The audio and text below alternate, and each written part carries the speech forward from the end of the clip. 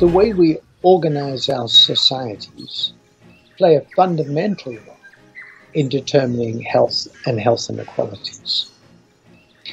And the people who come to the IUHPE conference are part of a global community that have, I would say, two characteristics. One, very important in the world as it is today, they work based on evidence, not simply prejudice, and certainly not untruths, which seem to run through politics today, but they work based on evidence.